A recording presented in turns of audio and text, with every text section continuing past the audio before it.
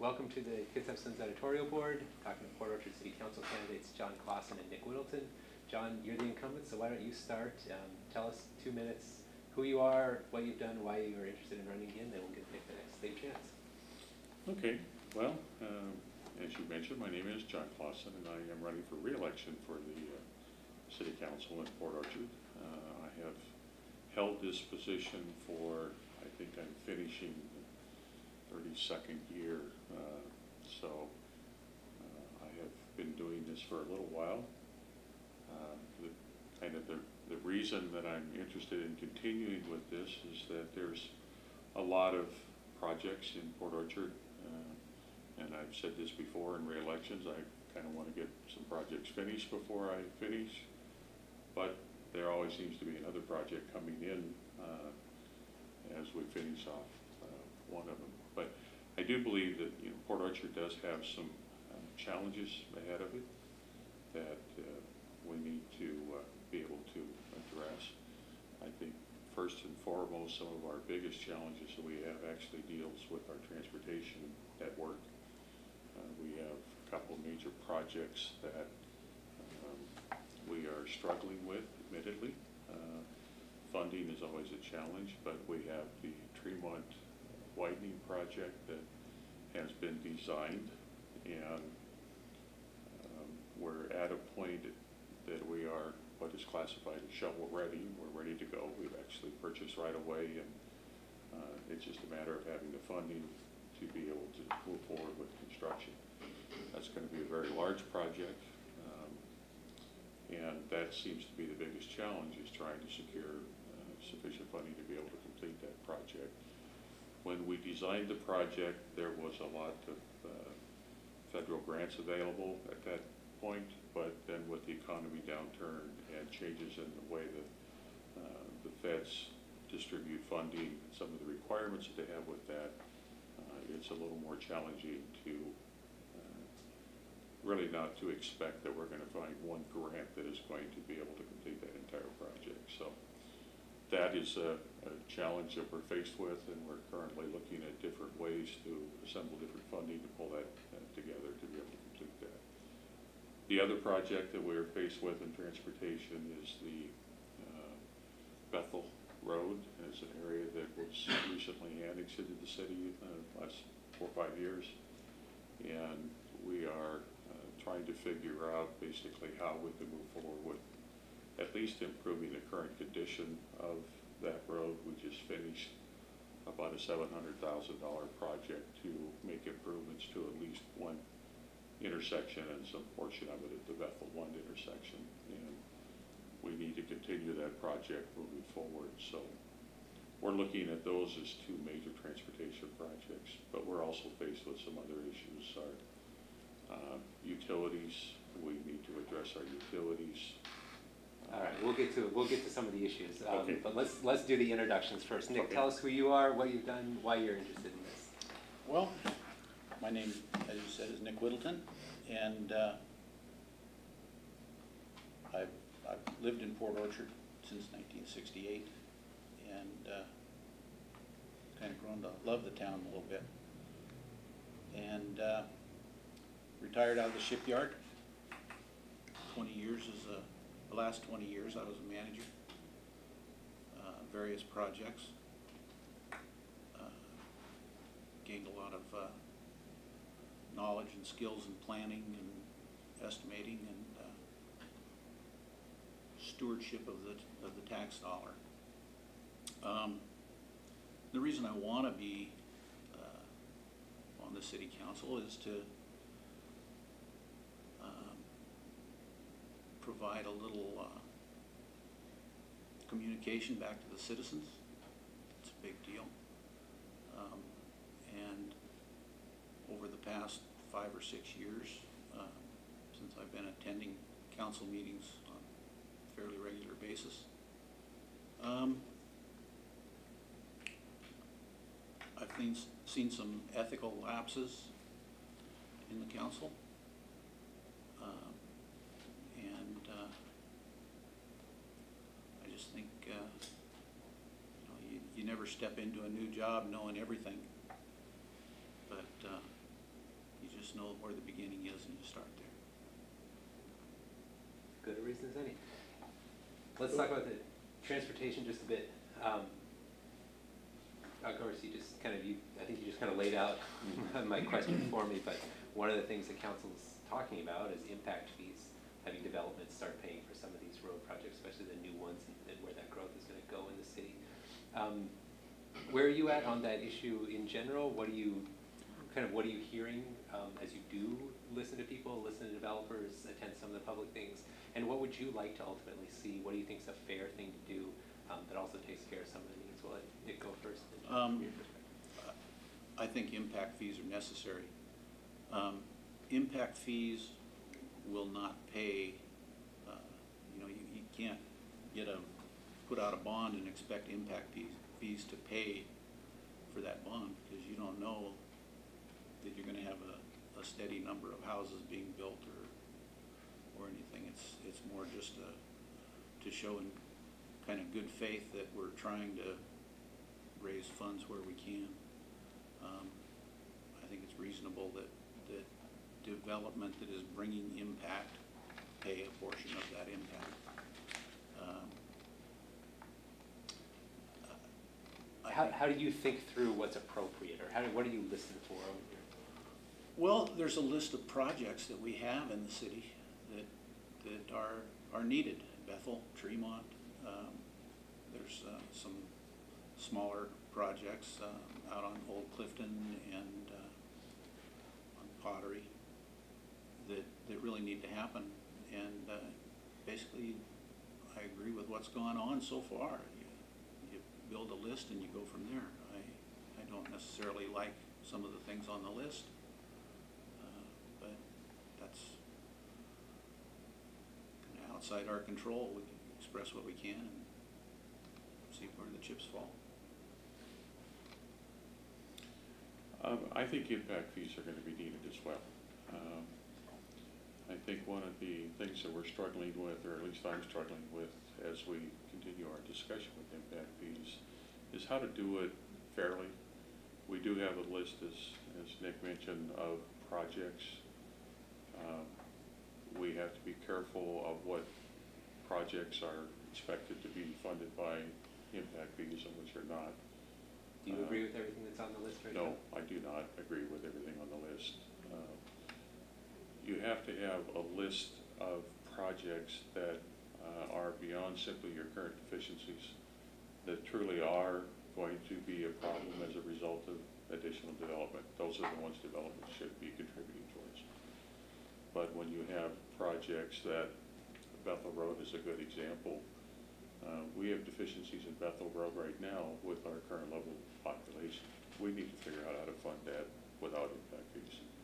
Now, as impact occurs, as development occurs, then certainly they can contribute to what you anticipate to be increased traffic. One of the other challenges that we have is making sure that it is being done equitably or fairly. As an example, the projects that Nick mentioned on Old Clifton Road truly are going to be impacted by the development in the west side of our city. They necessarily won't be impacted by development that occurs over on Bethel, as an example. So how you put together an impact fee system that charges, if you will, people in the west side of the city or development in the west side of the city, and not charge them for impacts that need to be done on the east side of the city. Those are the challenges. What about the idea of a transportation benefit district? I think that's been raised in Port Orchard, where you could target one, you could make it big. Is there a better or worse way to do something like that? Is that an appropriate tool? Well, it is an appropriate funding source. It charges everyone that is currently in the city. I don't know that it's really reasonable to assume that that's going to help, or you should use those funds to help with those projects that are going to occur because of development. That is a funding source that probably could be used to help with the deficiencies that we currently have. As well as something you'd be open to, I guess, as well. Yeah, I certainly would be open to it, but you know, we really need to to move forward with that carefully. One of the things that we've been told, for example, is that unless we had a transportation benefit district in place, we're going to fall behind other grant requests. You basically, they're going to look to the community to be doing something to help fix their own problems before they're going to be interested in handing you federal grants, for example. So I think it's something that's coming. And in your opinion, I'll ask Nick the same question. With benefit districts that use car tabs, for example, there is a way you can set that without the vote of the public. Correct. Would you be comfortable, or does it have to be something where folks in town get to vote on this? I would prefer that the folks in town vote on it. You know, car tabs are a very sensitive subject with a lot of folks in the community, and they do allow what they call councilmatic for, I think it's $20 currently, and they're talking about after you do it for so long, you can raise it to 40. But I still think that's a pretty major impact, and I'd rather see the voters have some input on it. Yeah. Any opinion on transportation district car tab tax? Well, I think it serves a different purpose than the impact fees. Do you need to have both of them? Well, the roads in town need repaired, and you can't use impact fees for general repair, so you have to have something to fall back on, and up until now, we have nothing. We need something, but the people need to step up and understand the problems that we're faced with, and either agree or disagree. And then your comfort level with if transportation benefit district is a way to do something and use a car tab fee, does it have to be something that everyone have a general vote on? Is it, if there's a way to do it with just the council, are you open to that? Personally, I'd feel more comfortable with everybody stepping up and saying, or the majority saying. How do you communicate? What would your strategy be? And John, I guess you've probably been trying to do this, I would imagine, is explaining that issue to your city, to your constituents. You kind of in your opening remarks mentioned communication, that you thought there was a deficiency of communication. During the next 4 years, how are you going to tell people, we've got to fix the roads, and here's the ways that I think we should do it? How do you get that message across? What's your tactic? I think town hall meetings are they've been a great tool. I've attended, I think I've only missed a couple of them that we've had in the past 3.5 years. You get a lot of input, you get a lot of different people showing up for those than you do council meetings and gatherings. There's just a different group of people that show up, and it's a better cross-section. And I think it should be expanded. And right now, I think the mayor has them quarterly, and I think bi-monthly would be. Do it more often. Yeah, do it a little more often, and advertise them a little better so people understand what's going on and that they can bring general questions. John, how do you think that current council or the city has done in communicating this issue? Not very well. We constantly struggle with how do we get the word out, and how do we improve the attendance, especially at public hearings and those types. That's a specific issue. One thing that we have done in the past that I think would be beneficial, and that's taking these kind of community meetings that Nick talks about out of City Hall.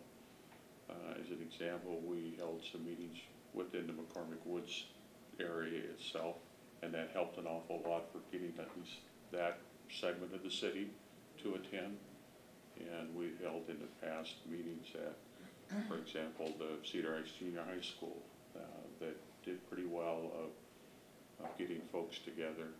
So when you have these kind of major citywide issues, having a series of meetings that we try to go to them helps, but it's a challenge. It's a challenge not only in Port Orchard but everywhere. I have a, okay. Go ahead. No, go ahead.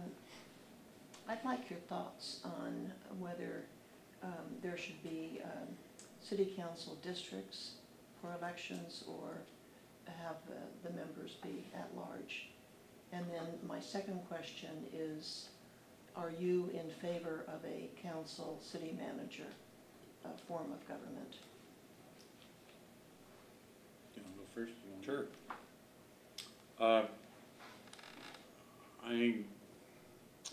I'm kind of mixed on districts.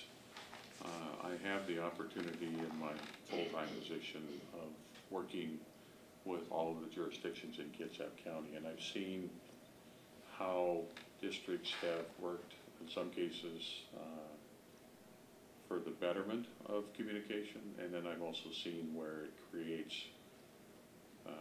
I only care about what goes on in my district kind of attitudes, which I don't think is What's really a your good thing. full-time? You said you have a full-time? I work for Kitsap Transit in my full-time job. So, I think if I had to make a decision right at this point, I'd say having at-large is better. I certainly, in my position, when I look at something at the City of Port Orchard, I look at it citywide. I don't look at it, obviously if it's something that's only going to affect a neighborhood, you do, but if it's a big issue like car tabs, for example, or road improvements or something like that, I really try to look at it from a citywide perspective and what's going to be best for the city. And that's not that if you have districts that others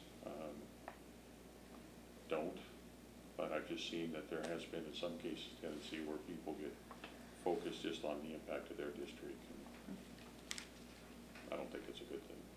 Your question about council manager form of government, I would be in favor of that. I was when we put that issue before the voters before. That's my personal opinion, but the voters have expressed their feelings, so we have what we have. I see challenges in the system that we have. We're reaching a point in the city of Port Orchard where it's a pretty major corporation, and to have the executive change potentially every 4 years comes with challenges. You don't necessarily get a professional manager, you get somebody that is popular, and that isn't necessarily best for the city. When you talk about council positions, you are popular as well, but you're balanced because you're only one of, in our case, 7. So you have to work together to reach consensus and try to come up with, what's best for the city.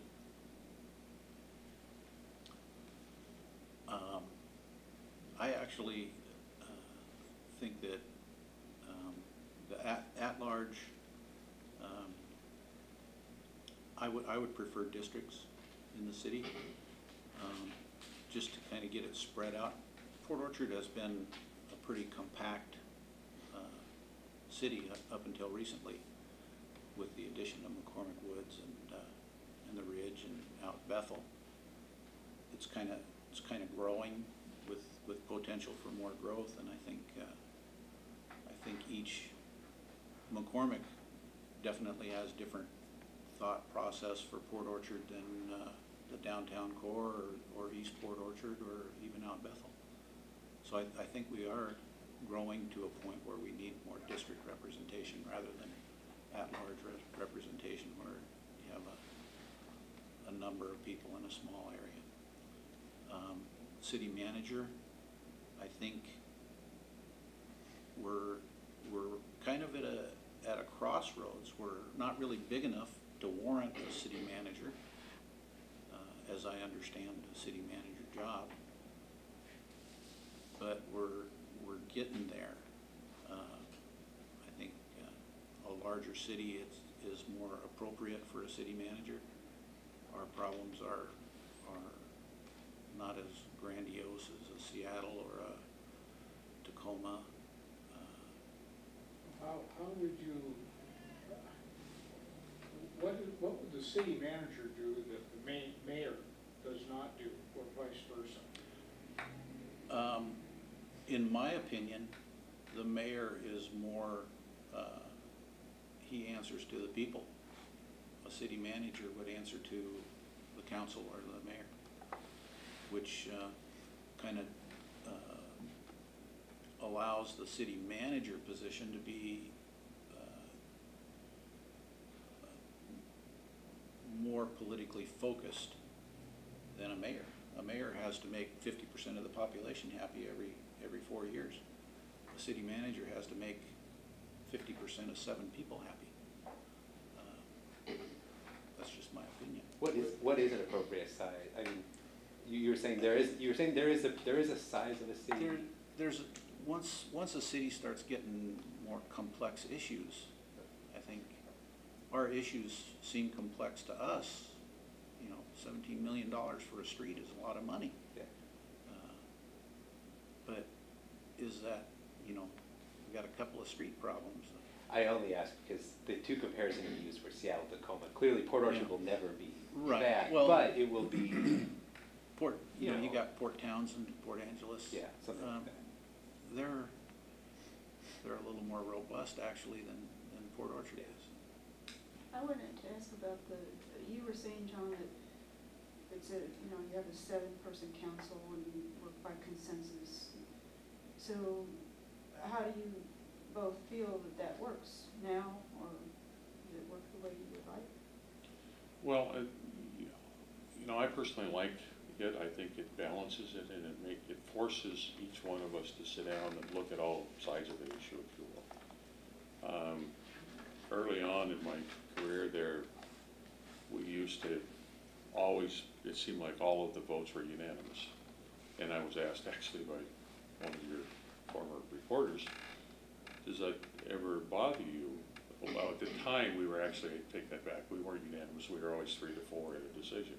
And they asked me if that bothered me, and absolutely not. I mean, that's why there's 7 of us up there. If it was just a rubber stamp every time, then why do you need 7? So I like the 7-member council because it gives us the ability to have like 3-member committees to look at an issue without it being a quorum, and we can study an issue more in depth. I think 3 is too few because you don't have that. I think 9 is too many. We saw that in Bremerton. But I also look at the city hall, it's kind of like a 3-legged stool. You've got to have a council, a mayor, and a staff that are all heading in the same direction, or if one of those legs aren't there, you just have problems. John, something that's come up in the other Port Orchard interviews is exactly what you're talking about right there. Mm-hmm. Having those 3 entities headed in the right direction. And there have been some problems on the current council. Well, and we've heard it. The candidates have sat here and said this to us. So I want your opinion of how the council is getting along with the mayor. What have the obstacles been? And how do you take that on personally? How do things improve? So, I mean, and I'm not saying everyone has to be friends all the time. Don't take it that way at all. But we're hearing some frustration come from some of the councils that things haven't been working smoothly or they felt stymied. And the mayor says the same thing from his point of view. So give me kind of your sense of that. And Nick, you attend meetings, so you probably observe exactly what I'm talking about. Mm-hmm. How do you think that relationship has been, and personally, how do you respond? How do you try to improve things for the good of the city? I don't think it's functioning well today. I think there's a lack of communication between the council and the mayor's position. And the mayor's, it's not a secret, the mayor's made comments many times that he doesn't work for the council. Well, he's absolutely right. He doesn't work for the council. We're a policy-setting body. It's his role to administer the policies, but there needs to be communication, and we need to be working together, and I don't think it's there.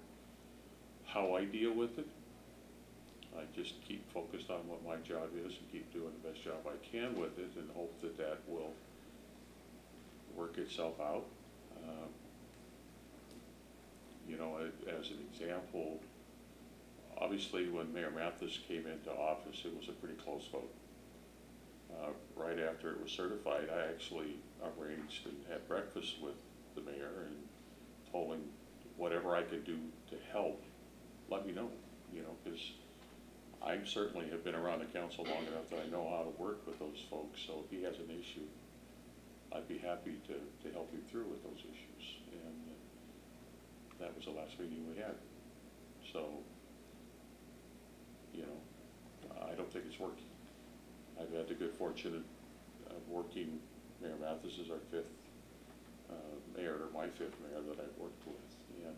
And it, you know, I don't want to just shoot at Mayor Mathis, because there was a previous council that was just as dysfunctional. We had 3 members on the council that just seemed like whatever issue came up, it was almost like they were going to take an opposite position. And it was just very, very challenging. It was a difficult 4 years. Well, I'll let Nick answer. I'm kind of lost on the question now. Oh, I was gonna follow up, but I'll let that one sit for a second. The question I wanted to know was you go to these meetings, you've been observing the council and the mayor and how they work with one another publicly, and I'm sure you've heard the same thing that John's describing right there. We've heard this consistently.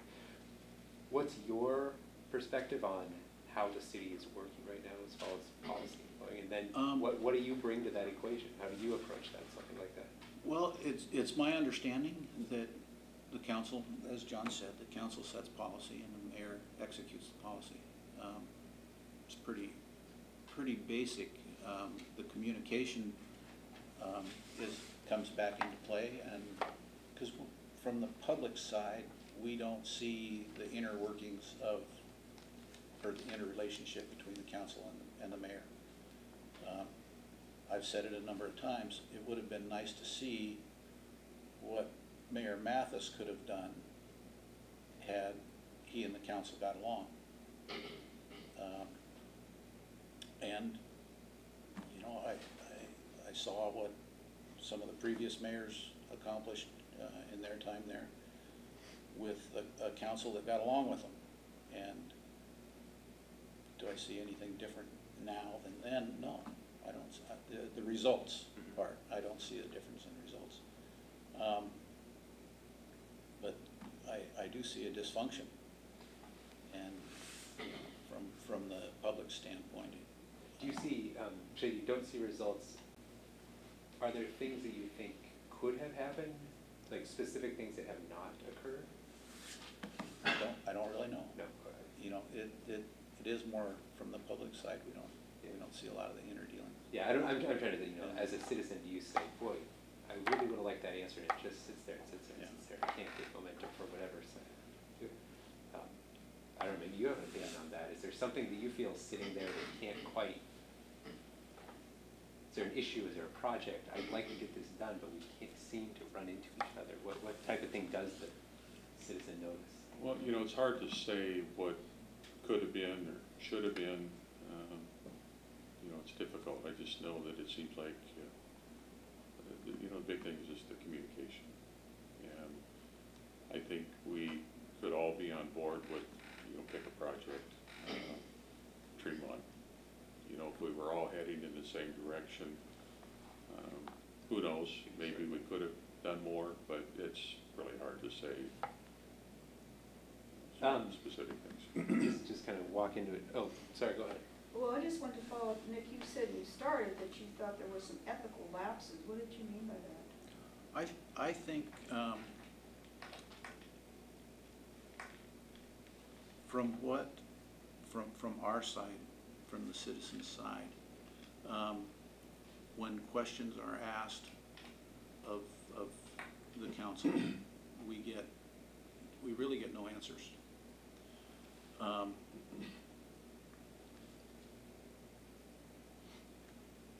The people that I talk with, we get no answers.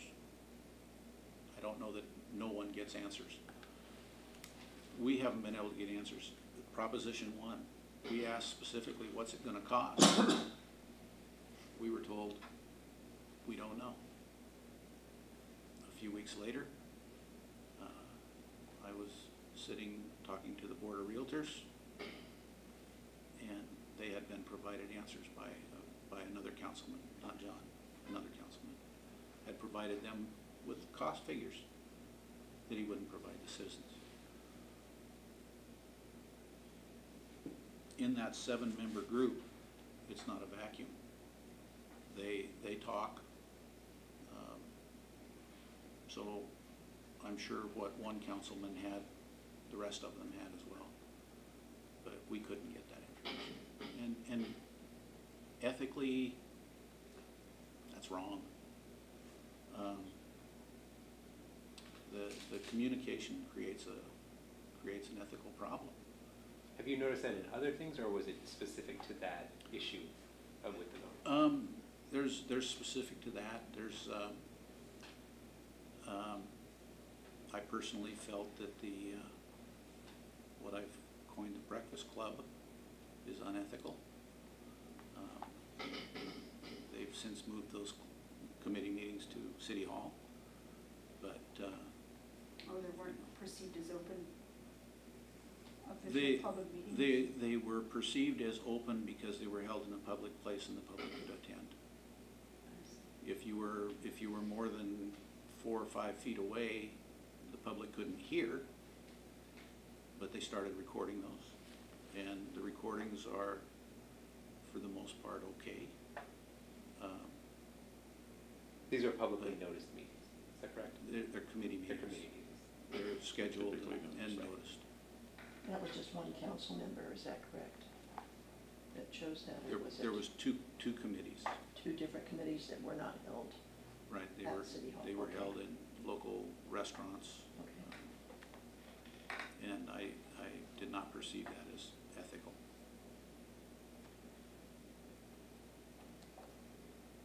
John, has that troubled you at all? No, not really.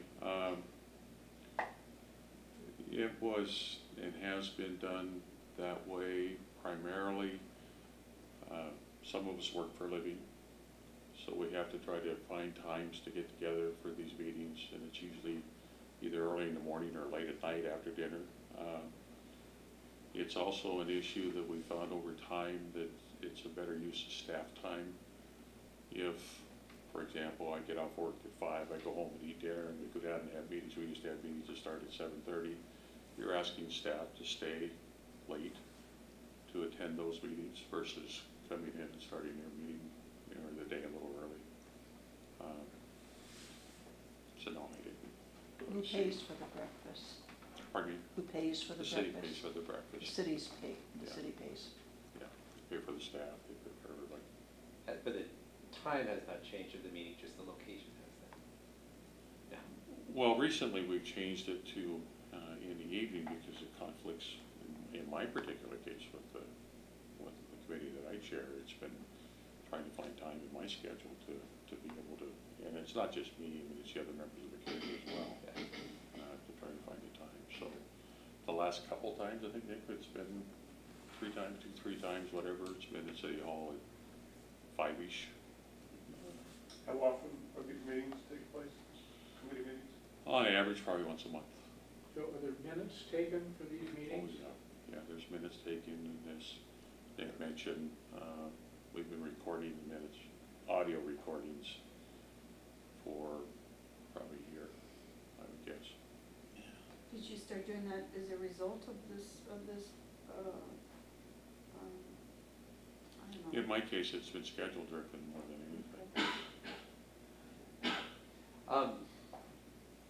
One question, we're talking about things that have got done, and one of the major projects that has been done is the Bay Street pedestrian pathway that goes out, and there was a conflict with different opinions on that, but they did figure out kind of the solution that you're trying to implement now. That's helping, get people downtown, ostensibly have worked out like that. One of the issues downtown, especially things like the Myries building, there's another property down the street that the city is now taking over and doing things. Do you think when there are kind of these vacant properties, derelict things, should the city have a heavier hand? Should there be some sort of policy that says we have to get something done? We can't let this building sit for, what's it been, 6 years or so now? Maybe it's not quite that long, but 2011. but a number of years of kind of this stalled things down there. Is that appropriate? Is it up to the market to, when he's ready to do it, he can do it, or should the city council be more active on issues like that? One of the major parts of downtown. Yes, the city should be more active. There's a number of cities across the United States that have blighted building ordinances. And especially our downtown district is so small, to have a building like that sit since 2011. Not only is it an eyesore, but it's not doing its purpose. I mean, it's not producing anything for the city or anybody else. And it's really not right. We need some form of an ordinance that deals with blighted buildings. It's not just Myers. There's others throughout town that are boarded up, which is more of an invitation for problems than anything else. And we really need something. Is this commercial and residential? Yeah. I mean, it's something I mean, fairly- to have a boarded up house next door, I mean, it really does a lot for your property values and how people perceive your neighborhood. Okay. John, is that something you guys have talked about, you consider, are you willing to? Well, it's always a challenge when you deal with people's property rights. Of course. And I don't know that you can force somebody to spend money in a losing proposition. You can provide incentives that will help them develop something that has a potential for return. We did that we revisited our downtown building ordinances, and we dealt with issues like heights and things of that nature. Unfortunately, the economy came along and kind of stalled that. But it is a challenge. I think the most recent example is the city stepped forward with that one location, and we ended up buying the property. It is actually less expensive for the city to do that than it was to go through the abatement process and have it torn down and leave the property, and hopefully you'll get it at some point in the future. We have done that in the past. The vacant lot that is next to Myries is a property that we finally pushed it to the point where the only option was demolish. Now we have, a hole in our downtown area. So it's a struggle. It's a challenge to try to find a method that allows the property owner or encourages the property owner to invest in their properties. Unfortunately, we have a situation in Port Orchard that's evolved where one individual in such a large percentage of our downtown, it's not a local resident, lives over in Seattle. It's frustrating. You wonder how you can invest so much money in a piece of property and then just let it sit. Have you had the opportunity to talk to Mr. Sanford at all? I am, actually. What's the response you get, or is there any sort of indication you're given if the city would do this, that would be helpful? I have not talked to him in a while. I've talked to him early on. What I have been told secondhand is that it won't pencil out right now in the current regulations. Current regulations? So, pardon me? How do you mean current regulations? In his opinion, he needs to be able to build a larger structure than what our permits or ordinances will currently allow. He wants it taller and things that we're just not ready for. Is that a vision you would have for downtown Port Orchard? Do you think that's a realistic vision? Taller buildings, more residential? Is that something that the council should be looking at? We've gone down that road, and we've developed what we have now as, if you will, a compromise with the community. Mm-hmm. And it's kind of what we have all agreed on is acceptable. And it's the neighbors on the hill were upset. Yeah, there were a lot of people involved in that. The neighbors on the hill certainly were major contributors to the what we call the DOD developments. So it's kind of a compromise. We've all kind of come together and said, well, this is what we can all live with. Personally, once again, I think it's an issue that, we can say what we want on a piece of paper, but if it doesn't pencil out to the property owner, you can't force them to invest. And for the city to take it over, we did in this one particular case, but I can tell you my personal opinion is we need to get that property out to someone who will redevelop it. The city makes a terrible landlord. and we're not developers, we shouldn't be. But we need to, as that's one form of an incentive to make, if you will, this property available for somebody that's willing to come in and redevelop. Should the city have a more active role downtown redevelopment in general than it does right now? Well, our active role is by trying to make the regulations such that it can work for the property owners. But you are, I shouldn't say content, that's probably the wrong word, but there aren't major regulations you think need to be changed right now that would spur something? Well, my personal opinion is just my personal opinion. It's not the consensus that we've all come Sure. to agree upon. So I think we've got what we have, and we're going to figure out how to make that work. I'm hopeful that, you know, with the economy coming back and turning around, that it's going to reach a point soon where these property owners are willing to make the investment and can see that it's going to pencil out for them. And I certainly would continue to work with them to try to come up with whatever we can do. Other than the downtown kind of abatement question that I asked, do you think the city is active enough in that kind of focus on downtown, or is that not the top priority? I think the city needs to be more active in a lot. We've got an ordinance that says you can only have your grass 12 inches high. Okay, but we can have a building sit idle like that, looking like it does for 6-7 years. It's not. So your solution is to what? Well, I believe Have them tear it down, or? whatever he wants to do with it, just do something. You know, put a little lipstick on it. You know, make it presentable to where people aren't afraid to walk down the streets next to it. Things like that. There's different incentives. You know, incentives. You know, we'll give a little here. Well, there's also, you know, there's an incentive to not speed.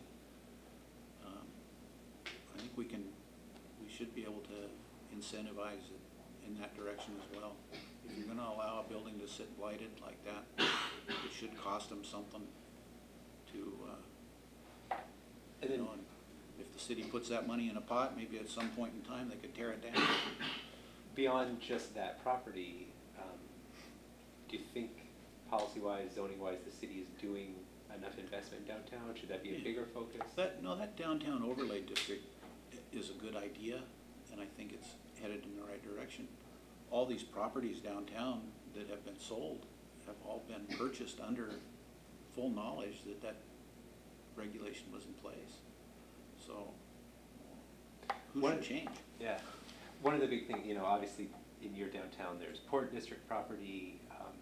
You're not far from county land, just down, there's a straight highway that goes through. So there's a lot of different jurisdictions that matter to Port Orchard, you know, Bremerton right across the water.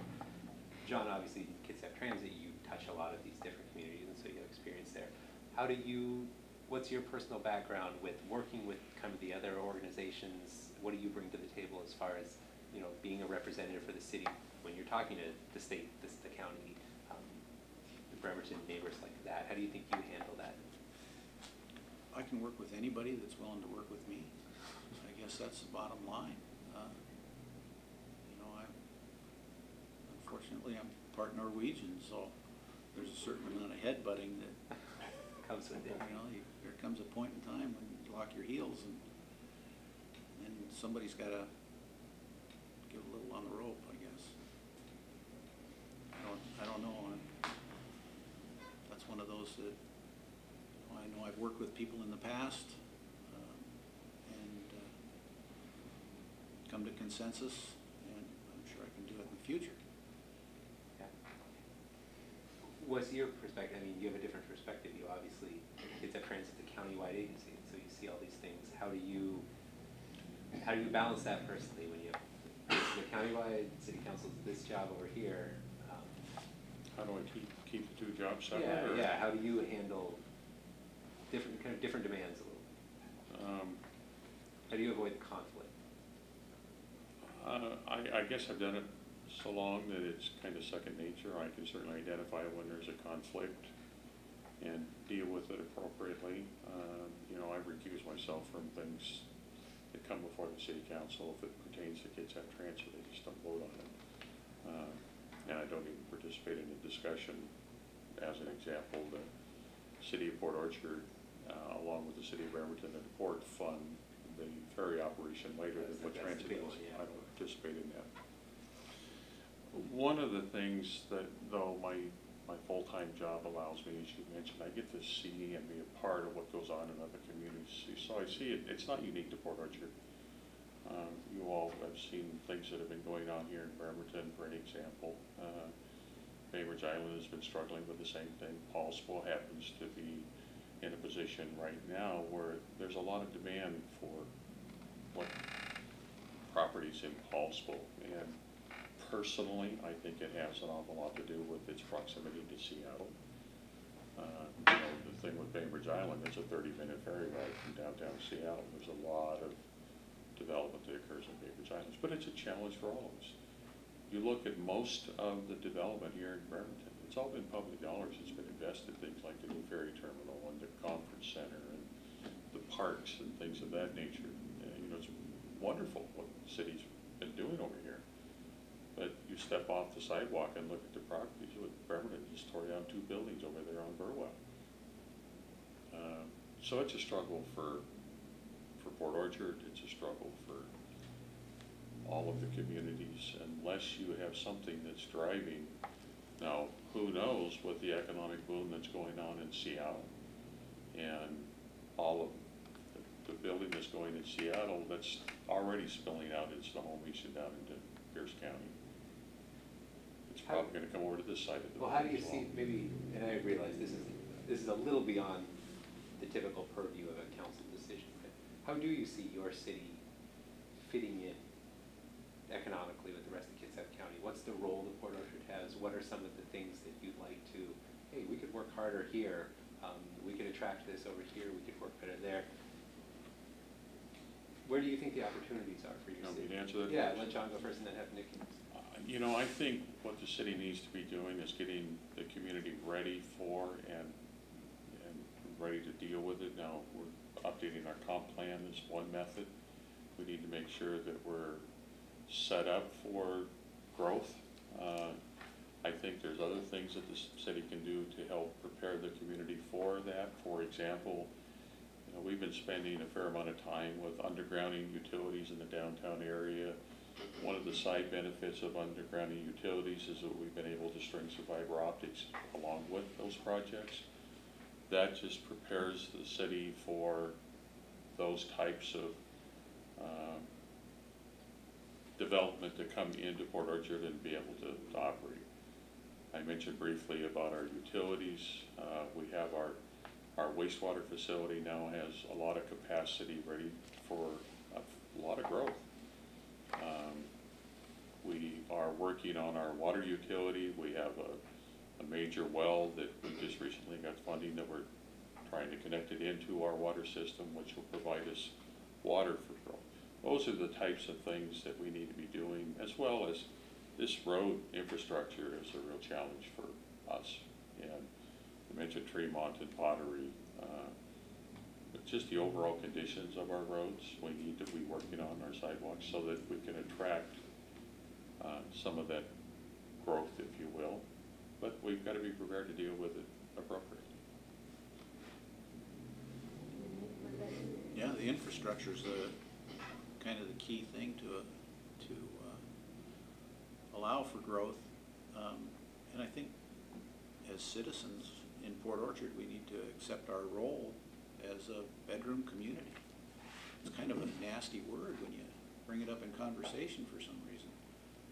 Nobody wants to be a bedroom community, but that's what it is. It's a sleepy little town, and if you want nightlife, Seattle's just across the water. We are what we are, and as time goes on, you know, I'm sure, you know, the restaurants are going strong all over the city. Some of the other businesses are struggling, and they're the ones that don't want to hear that we're a bedroom community. We're a tourist destination. Well, right now, we're a bedroom community. Someday, maybe we will be a tourist destination. Yeah. But it's something that we gotta set our sights on and What head in is- that direction. You know, you describe this bedroom community, small town, and you definitely get that feel in Port Orchard, but then when I drive through some of those, you know, out of the west or the other directions, you know, Phillips Road, I see all these houses all of a sudden coming in and planting. So I guess when you look out, let's say you're in this for the next 4 years, this term there, what do you see the city looking like in 4 years? How is it going to be different in 4 years? What sort of growth is kind of desired as far as population? I think population, just absorbing what wants to come. There's plenty of real estate on the market, and they're building all the time. So the places to live are there. I think as a city, we kind of need to stay focused on getting caught back up. We had those two major annexations that took place, and we need to catch up with that. Catch up with that in terms of infrastructure? In terms of infrastructure, Okay. yeah. The road systems getting to the west side are suffering, the Bethel corridor is suffering. So we just need to catch up and then look and see what we can do. John, what do you think? You know, the growth it's going to come. It is coming. You've already talked about trying to fix some of the transportation things, but when you look at 4 years from now, where do you expect Port Orchard to be, kind of population-wise, being able to handle some of that growth pressure? Well, I know it's probably an overused comment about a diamond in the rough, and I really think Port Orchard is. I do expect to see a lot of growth. You know, Nick mentioned the residential growth. I think that's going to occur, and we need to make sure that we're ready for it, which I think we are with, mentioned the utilities that we have. The road network is something that we definitely need to work on as far as things like the impact fees so that we can deal with it appropriately. But I also think along with that kind of growth is going to come, you know, ancillary businesses is going to be supporting that growth, whether it's whatever, other grocery stores or other types of commercial establishments to deal with that kind of. I guess you could kind of look at Gig Harbor as an example of what rapid growth will do. Good example or a bad example? Well, that's a good question. I think reasonably, it's a pretty good example. I think they've done well. They're struggling with some other issues in their downtown areas, for example. But I think they've done a pretty good job of planning out their commercial growth and things of that nature. And I think, you know, we just got to keep focused on those kind of things. I'm a little biased because I deal with transportation. I think transportation is a major issue. We've got to have a convenient way to get from Port Orchard to wherever these employment centers are. Me personally, I'd love to have the employment in the city, but I think we've got to be realistic. We've been pretty fortunate with some of the development that's been occurring in our industrial park with the Leader Corporation and the Honda and some of those. But it sounds like you're kind of of the same opinion, that this is a bedroom community, that's the vision. I think at this point it is. I agree with Yeah. Nick. We just need to be prepared Yeah. and ready to support it. We're coming close to the end of our hour, but what I always ask, kind of with this last statement, there's two things you can do. One of them, if we've missed something, if we haven't asked you about something that you have been wanting to get out your chest, feel free, this is your chance to do it. But also, you know, I hear some differences between the two of you, but a lot of the things you seem a little agreement on. But how do you separate yourself from your opponent? What would a voter expect differently from you than the person you're running against? I think that's kind of always a question we want to kind of conclude with. We let John start, so this time we'll go to Nick and then John. Okay. I'm new. I don't have a lot of paradigms. I don't know how you're supposed to talk to fellow councilmen. I don't know how you're supposed to deal with other cities and other organizations. But I learn quick. And I think it's just a basically the difference.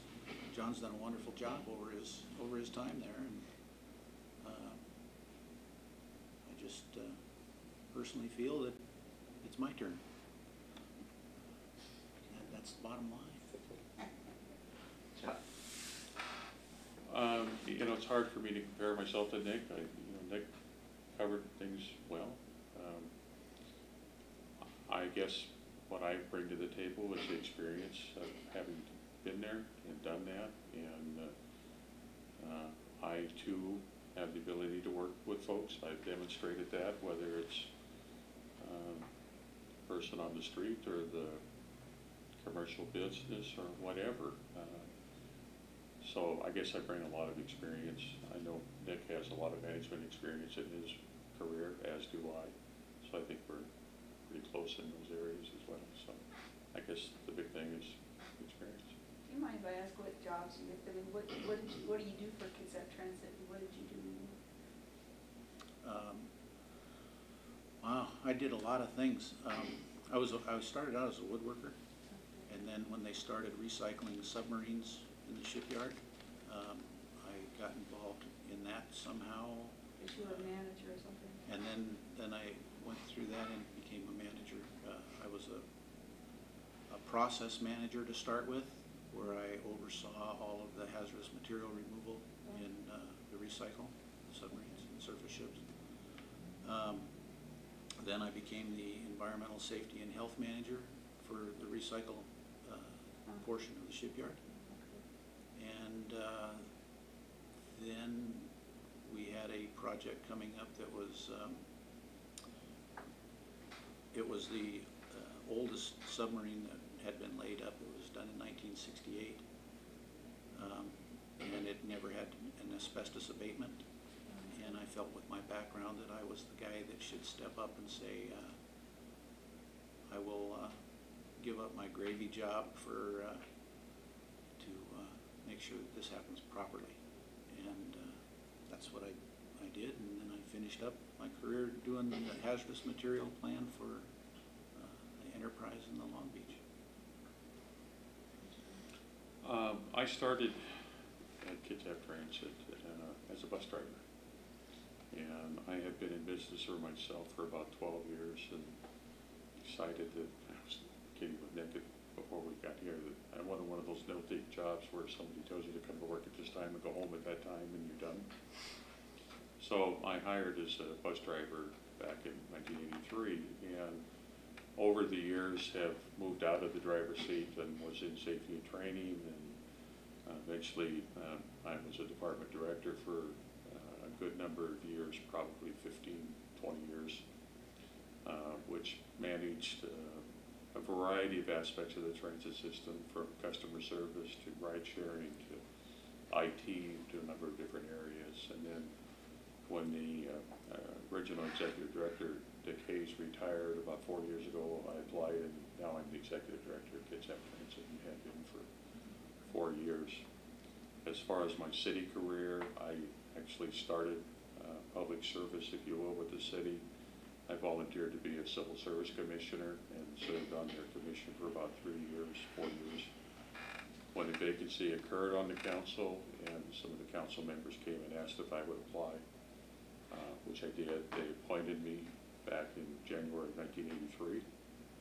And I've been with the city in this position through the construction of City Hall.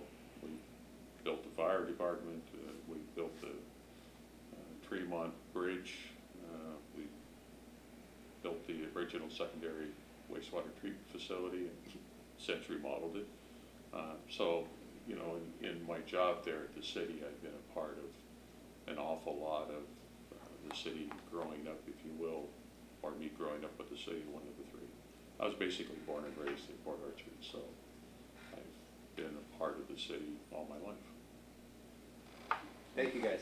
Thank you. Thank you. Appreciate the time.